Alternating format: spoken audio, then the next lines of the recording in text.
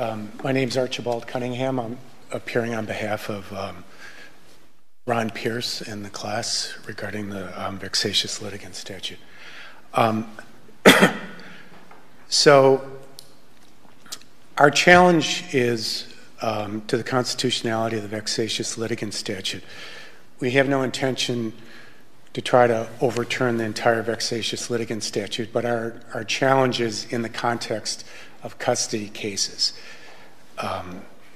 And in that sense, we think this case stands or falls. Why is the Chief Justice a proper defendant in this case? Well, one of the issues is when you attack the constitutionality of a statute, who's a party? So I think there's a Ninth Circuit case saying that you have to have state actions. So if we didn't name her as a judicial defendant, we would have had the issue of private parties, and we would have had to... Well, you may have no one as a proper defendant. I'm just wondering what the theory is of having the Chief Justice of California as the defendant in this case. Strictly to have a judicial defendant and to avoid... Well, you can't just name somebody. You can't just pick a name out of a hat. There's got to be a reason. There's got to be somebody... this has to be somebody that's causing you harm or that can grant you relief. Well, I mean, as I understand it, you and your clients get put on this list by meeting certain criteria. The putting on the list is by judicial order issued by a court, usually a superior court in California, right? Yes. I mean, yes. I just want to make sure I'm on the right track here, right? And what puts you on the list is an order of the court, which is then appealable through the judicial system all the way to the California Supreme Court, presumably. But what does the Judicial Council have to do with any of this? Well, the Chief Justice is in charge of the Judicial Council, and under the state constitution, she regulates. What is their function in this process? Well, one of her functions is to create forms. She creates forms. So after you're labeled vexatious, the state has Judicial Council forms issued. Those are controlled by the Chief Justice and the Commission in her capacity as the head of the Commission on Judicial Performance. She creates the forms that regulate how a vexatious litigant obtains permission to file after being declared vexatious. So there's something called an MC 702 form, which is a one-page form which essentially has 3 boxes on it, which gives the presiding judge or the presiding justice the opportunity to check one of those 2 boxes. The third box allows for dialogue, explaining why somebody who's been declared vexatious may or may not file in the district. But you don't need the form to have somebody put on declared a vexatious litigant. There's a statute that says it. I mean, a form is just a convenience. It's a shorthand way of letting the judge make a decision, but the judge could just as easily enter an order, a textual order saying Ron Pierce or Archibald Cunningham is a vexatious litigant, and then you'd be a vexatious litigant, and you'd have to deal with the consequences, right? Right. I believe I was responding to your question about why the Chief Justice was named as a defendant, and so but I was counsel, just... I'm not sure you hit it. If I could just spend one more minute on this, sure. because my problem with this is how it is she's supposed to grant relief. How is the Chief Justice supposed to prevent Superior Court judges from declaring a litigant a vexatious litigant? Because I don't think the form is the problem. It seems to me the question is that there's a statute that provides for that type of a declaration by a Superior Court judge, and I don't see how the Chief Justice could prevent enforcement of that statute. Sure. Again, our challenge is a constitutional challenge to the statute. In terms of the parties listed, I'm not sure if that's necessarily the issue either. We did ask for injunctive relief, for the district court to declare that the problem is, in order to get any kind of relief, you've got to have a party that has the power to, if compelled to do something, that will grant you relief. You also, under Rizzo versus Good, you've got to have a wrongdoing party. It's a long-standing case. Right. What has the Chief Justice done that has done you and your clients wrong? Right. So what you're saying is that there is an Article III case in controversy with the Chief Justice. The issue that we have in filing this is challenging the statute. To get around the procedural hurdle of a proper defendant, judicial defendant, we could have conceivably sued all the private parties and then had the issue of how those private parties are engaged in state action. So in order to avoid that, we sued her in her official capacity as the chair of the chief. You could name the judges that entered the specific orders, but then you back yourself into a Rooker-Feldman problem. Well, the Rooker-Feldman problem. If you name the judges who put you on the list, I'm not sure you don't have a Rooker-Feldman problem anyway, because essentially what you're doing is you're attacking these orders. Not the form, but the fact that judges have entered orders. Your clients. Yeah, I understand. I think in the Ninth Circuit case of Wolf versus Strankman, that issue came up as well, and the court said and dismissed all the judicial defendants who were named, but they said that you could sue the Chief Justice as a party to maintain the action. And then also in that case, they raised the issue of whether or not a judge is acting in a judicial capacity when they issue pre-filing orders. They didn't resolve it on that, but they did then get to the issue that I'm trying to get to, which is the constitutionality of the vexatious litigant statute. In Wolf versus Strankman, they allowed a suit against the Chief Justice. At that time, it was Chief Justice George of the California Supreme Court in their official capacity. And then in George versus Wolf, they went on to discuss the issue of whether or not the challenge, the constitutional challenge, should be done on a rational review basis or whether it should be done on a heightened scrutiny. And in Wolf versus George, the Ninth Circuit decided that rational review was the proper level of review. Why are we bound by that? Now they're skipping forward to the merits. Right. Why are we bound to say, well, this is rational basis review, and we've already held it's rational? Well, I think the general rule is that in pre-filing fee cases, rational review is the typical measure of review. What we've said and what we're trying to say in our case is that this is distinguishable from Wolf versus George because it involves, like Bodie versus Connecticut, it involves those Bodie factors. One, a fundamental interest in the care, companionship, and custody of a child. And two, the state has a monopoly on the means that one resolves a custody dispute. So I think that squarely comes within that Bodie versus Connecticut But Bodie was involved the payment of a fee that, as I understand, the party couldn't afford.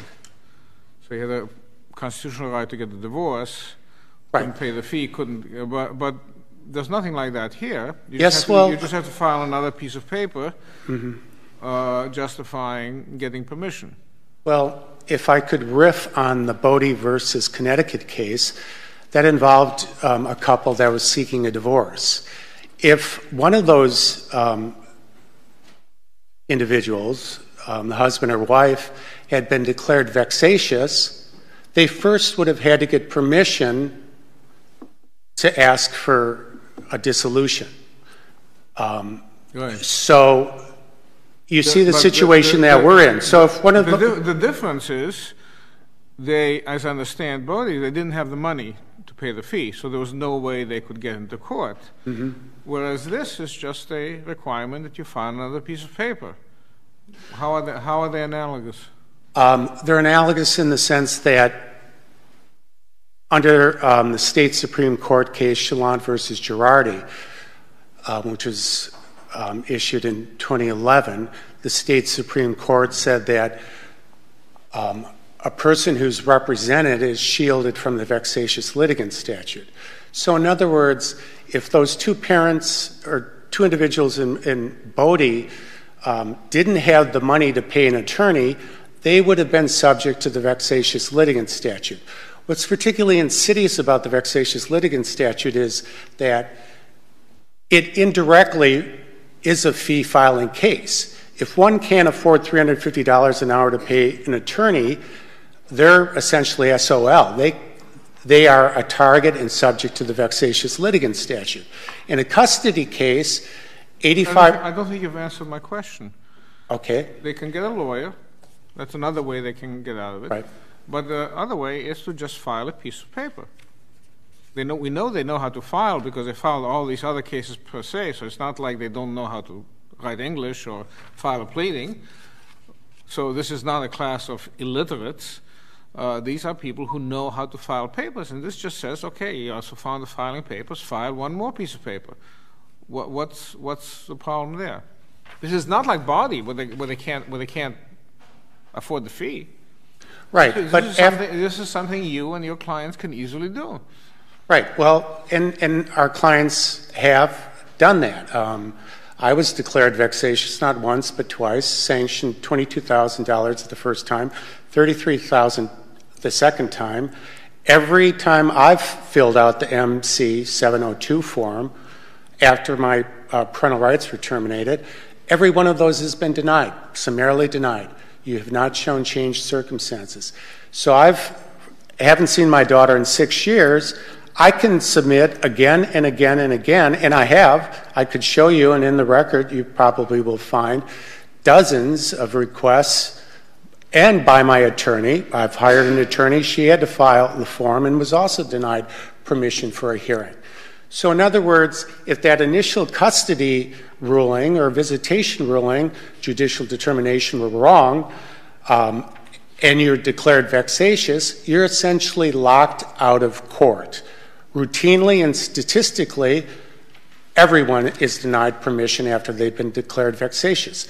That's just the way it's played. Even now, after Girardi saying that one is shielded from the vexatious litigant statute, if they're represented, you may be allowed in court, but now they use another method to keep you from having a hearing under the case resolution program. So once a parent is declared vexatious, they're essentially locked out of court unless they can afford an attorney. But even with the way it's interpreted, the vexatious litigant statute is interpreted and applied, it's invariably applied even against attorneys. So even if you're represented, you're denied permission and access to the court. If the vexatious litigant statute were as simple as a straight-on, straightforward fee case, you'd be able to see the issue. But when a parent cannot afford $350 an hour to pay an attorney, then they have to file a form, and they're denied permission to get into court. So in that sense, it is a fee-filing case. Okay, thank you. You're over your time. Let's hear from the other side.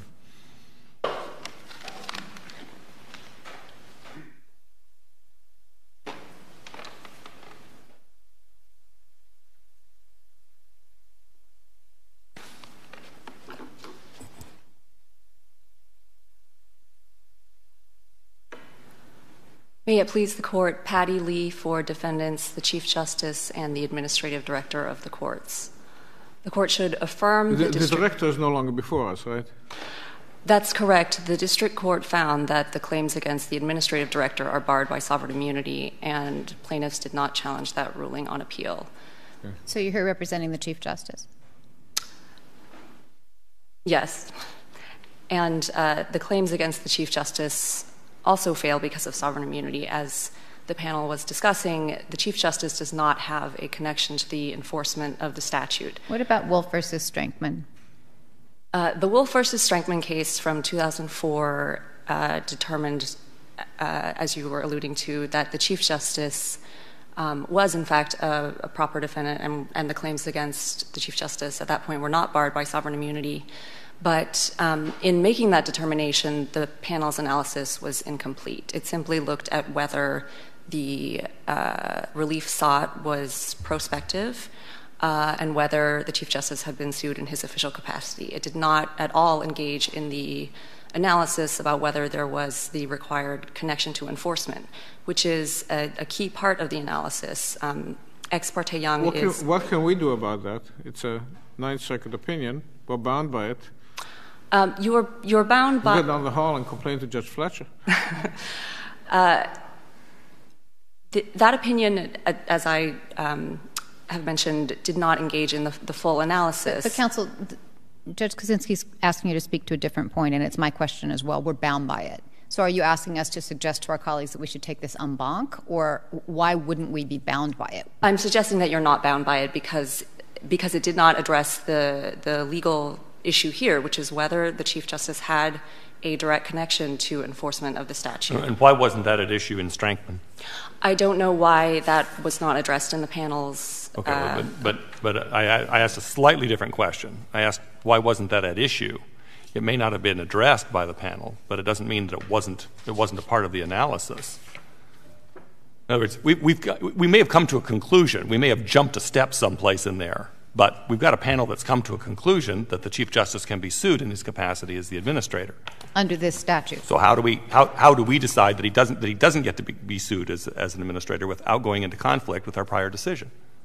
I don't believe the decision would conflict because a decision by this panel finding that the Chief Justice does not have the required direct connection to enforcement would not conflict with the finding of the Wolf versus Strankman opinion because it simply wasn't addressed. So what is it that the Chief Justice? Why is the Chief Justice not subject to the suit here? Because, as it is alleged in the complaint, the only thing alleged in the complaint regarding the Chief Justice is that she's the chair of the Judicial Council, and that the Judicial Council has a responsibility to adopt rules and procedures that are consistent with the Constitution. Does the Judicial Council maintain lists? The Judicial Council maintains a list of litigants who have been against whom pre-filing orders have been entered. Does it have the authority to take people off that list? Judges can enter an order rescinding the pre-filing order, and then can the members of the Judicial Council? No, the Judicial Council cannot act independently to remove anyone from the list. It's just a ministerial responsibility. It's a purely ministerial administrative responsibility. If we were to issue an order to the Chief Justice to remove certain names from that list, would the Chief Justice follow our order? I don't know that the Chief Justice could follow that order without it being in conflict with what the statute requires. Can't they just take somebody off the list? If something is found unconstitutional. It may be administratively possible for the Chief Justice to direct someone's name be removed from the list, but it would not be in conformance with the statute. So if it were part of a ruling that the statute were unconstitutional, then that may all work as a practical matter. But in terms of sovereign immunity, our position is that it would not be appropriate because the Chief Justice is not really has no connection to the actual enforcement of the statute. What if we decide we're bound by Strankman? Could you go to the merits? Yes, if the panel decides that it is bound by Strankman, the claims are still barred because the statute survives rational basis review. Why is it rational basis review? Given his argument is that this is a parental right, and that there are Supreme Court cases acknowledging that that's entitled to heightened scrutiny. Yes, the default rule in terms of pre-filing requirements for civil litigation are that those requirements receive rational basis review. There have been limited exceptions made in which heightened scrutiny has been applied in the family law context, but those exceptions are for very specific circumstances. In the Bodie case, for filing for divorce, and in the MLB case, for appealing the termination of parental rights. And those are the only two instances in which the Supreme Court has found that some form of heightened scrutiny can apply. I think that your brief argues that this is, in this circumstance, because it's not a bar to the courthouse doors, that the right at issue is being infringed less significantly. But why isn't the right itself entitled to heightened scrutiny? We're talking about the parent-child relationship, and the Supreme Court has certainly acknowledged that that's entitled to heightened scrutiny, right? It's true that things governing the parent-child relationship are certainly protected by the Constitution. However, there's no guarantee of unrestricted access to the courts for the purpose. That's a different point, but Troxel refers to this as a fundamental right, doesn't it? Yes, but in this instance, the litigants, any litigant subject to the statute, still has access to the courts in order to try to vindicate those rights. Right, and that's what I was just speaking to. It seems to me your argument is that the right at issue is being infringed less significantly, and I think much less significantly, since there's still an ability to go in and file. Yes, that is certainly, that's an important factor under the cases. In Bodie, there was no ability to file if you didn't pay the fee, and in MLB, there was no ability to pursue an appeal if you didn't pay the record preparation fee. So in both those instances, there was simply no way around it if you couldn't afford. Does this statute survive heightened scrutiny if we decide heightened scrutiny is appropriate?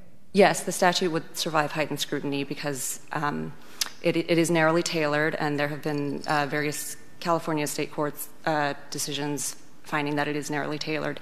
The statute does not apply across the board to all pro se litigants. It only applies to litigants who have previously been determined to have abused the court system in some manner. And as was discussed previously, it is possible for a litigant to still file cases even after they've been put on this list. They can, they just need to make a showing that the case has some merit and has not been filed for the purposes of harassment. Opposing counsel seems to claim that this never happens, that effectively this is a bar. That seems to be his claim.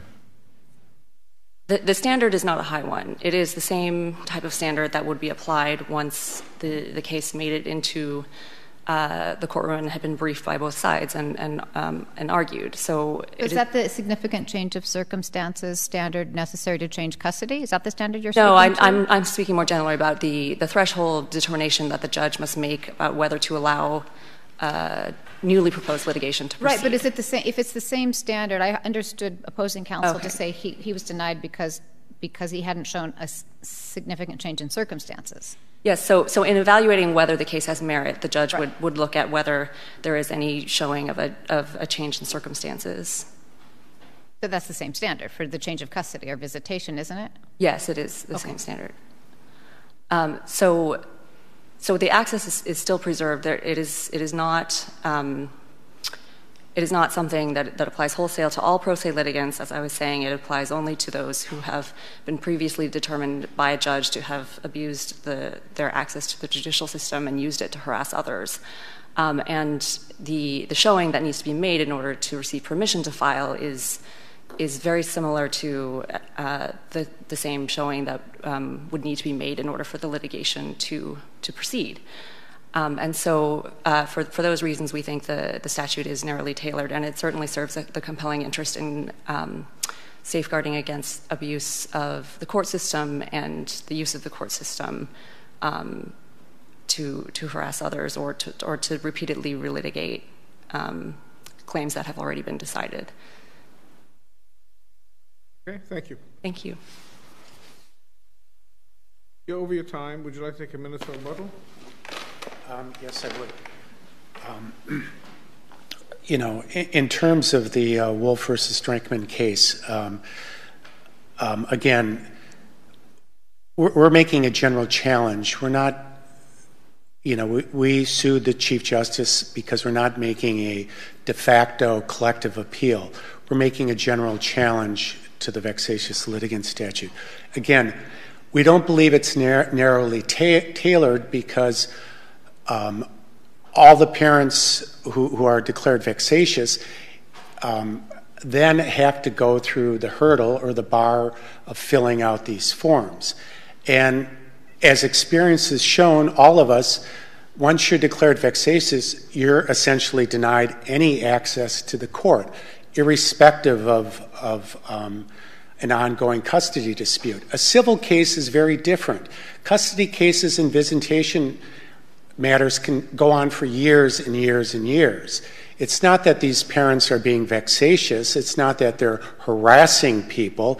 To say that a parent who wants to restore visitation or custody is harassing by filing frivolous litigation just seems to be vindictive, and it seems to fail to distinguish between a civil litigant and a parent in a custody case, half of whom were not even the ones who initiated the dissolution proceeding, half of whom were drawn into court.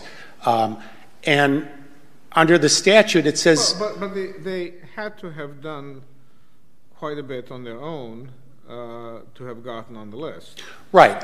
And under the... So it's not like, they were constantly being sued, and here I am showing up. Right. But I'm just saying in a custody dispute, if a parent is represented, they are protected from the vexatious litigant statute. Those repeated filings for visitation aren't counted as vexatious because they're represented. On the other hand, an unrepresented parent who has neither the knowledge or the ability files these, and then the represented parent can say, hey, all these repeated efforts to restore visitation, and those are counted as vexatious. While they're not counted against... How many strikes do you need to get on the list? How many strikes? How many cases? What does it take to get on the list? Well, 5 litigations within a 7-year period. The problem is in a civil suit... Excuse me, does that mean, forgive me, but 5 litigations, does that mean 5 motions to modify within a 7-year period, or what's... Well, that's a good question. Under Section 371 D, after you've been declared vexatious, then any motion you file is considered litigation. Okay, but my question is, and I think Judge Kaczynski was asking, what's it take to get on the list? In practice, in what's section, that really repeated, they use the word repeated motions, which is the way I think most parents are involved in that, because they request changes in visitation or changes in custody. What about child support? What about repeated motions for child support? Does that count? Those would be counted as vexatious. Alimony charges, vexatious. What happens is eventually in a parent dispute with custody, which goes on for 2 or 3 years, even the represented parent who will lose 2 or 3 or 4 would be considered vexatious. But that parent, because they're represented, is shielded from a vexatious litigant motion by the fact of representation. The unrepresented parent, who filed just as many, could be declared vexatious. So there's an equal protection aspect to this as well. Privileges and immunity. Represented parent is immune from being declared vexatious. A represented parent has the privilege of bringing a vexatious litigant motion against the unrepresented parent. So the unrepresented parent who can afford an attorney, Justice Zelan, who is chair of the Elkins Task Force, a big case that came down, she noted in her Elkins Task Force recommendations that money should be made available so a parent won't be a target, an unrepresented parent won't be a target of a vexatious litigant motion. Unfortunately, there aren't funds, and in the statute that she'd provided, there were limited funds for that. So that's what's at issue here. In the sense you don't have the money to hire an attorney, this case functions as a pre-filing case. It entails the Bodie factors, fundamental interest in custody, and the state monopolization of... Thank you. Thank you. Case will stand submitted.